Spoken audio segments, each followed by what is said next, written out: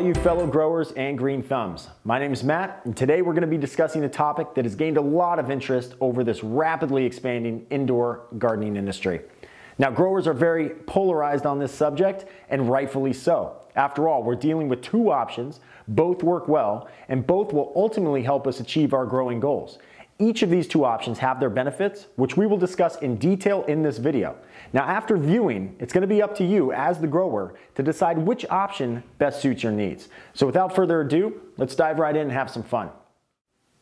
Now let's start with good old HID. HID lights, or high intensity discharge lights, are definitely the traditional option in grow lighting. These lights come in two primary varieties used in growing: metal halide and high pressure sodium.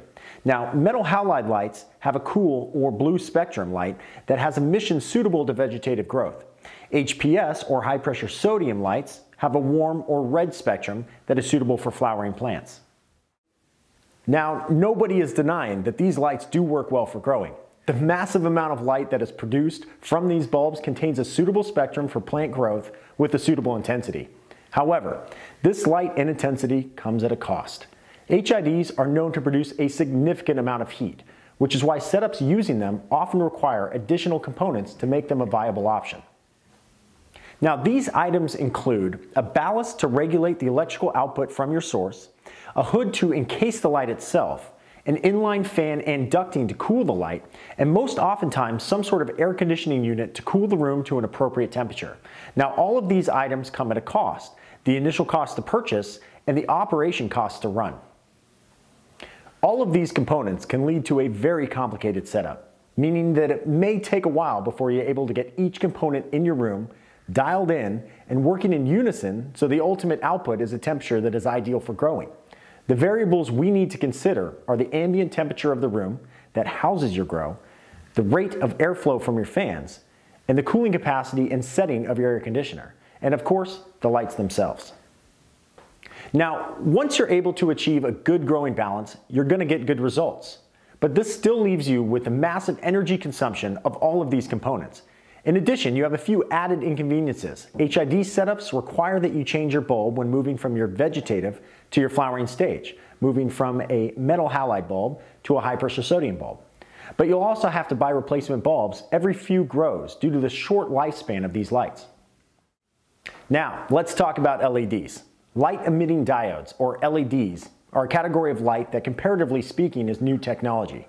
Growers are very polarized on this technology. Those that have taken the plunge and had great results are LED users for life, but others are resistant to trying or have had a different experience when testing them out. There are a few reasons for this. Now, the first reason of hesitation we always come across is that a grower may be happy with the lights that they are using. We get it. If it isn't broken, don't fix it. Sure, on one level this makes sense, but when you factor in all the inefficiencies of HID lighting, one has to realize this is not what you would call a perfect solution. Another reason we come across is that growers tend to lump all LEDs into a singular category, much like HIDs. You tried one, you've tried them all. We can understand the tendency to do so, but the reality is this notion couldn't be further from the truth. There are so many differences from one LED company to the next, and the products that they manufacture can very easily be like comparing apples to oranges. Differences in spectrum, diode wattage, design, magnification, footprint, driving current, just to name a few, will drastically affect how well your precious plants perform. Unfortunately, if a grower makes a poor purchase by buying a cheap knockoff LED light, they may blame all LED technology as a whole for the bad harvest.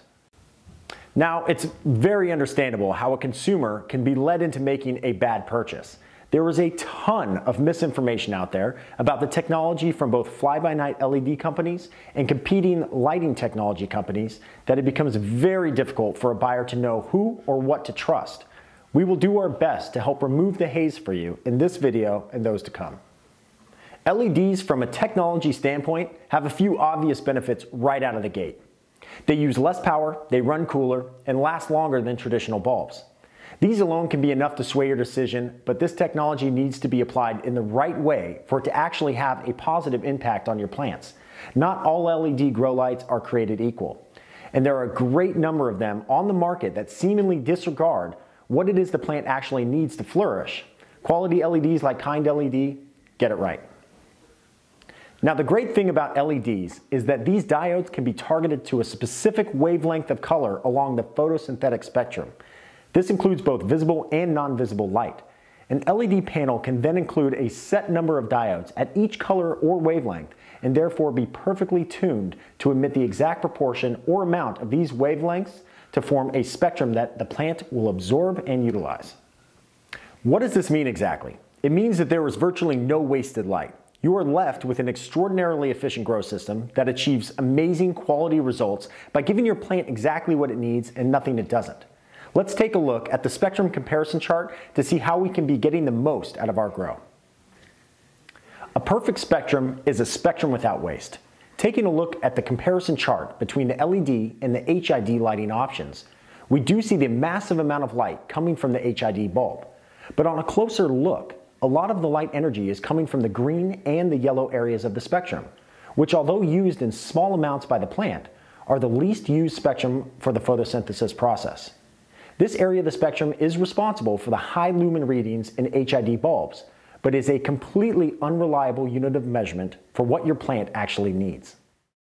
It's easy to ignore the operating costs of your grow. They show up once a month on your energy bill, and if you're anything like me, you can often disassociate these costs with your grow. But the reality is, these costs significantly eat away at the productivity and profitability of your grow. You can't ignore these costs when assessing the return on your investment. An average lifespan of an LED grow light is about 50,000 hours. Running at 12 hours per day, that's over 10 years of operation. Now, a typical HID bulb is about 7,000 to 10,000 hours, which can get you as low as a year and a half of growing. And last but not least, cooler running temperatures of an LED light releases you from the requirement of additional cooling components for your grow room. Let's talk about return on investment. Who doesn't want to talk about money? Now, when you compare the yield from both your LED and HID grows, you may have similar results. This can be the most commonly miscalculated measure of success when talking about profits. Now, when factoring in the cost of operation and the listed yield expectations, you are looking to average under 1 gram per watt of dried plant matter from the leading HID brands, while you would be averaging about 1.4 grams per watt from the leading LED manufacturer like Kind LED.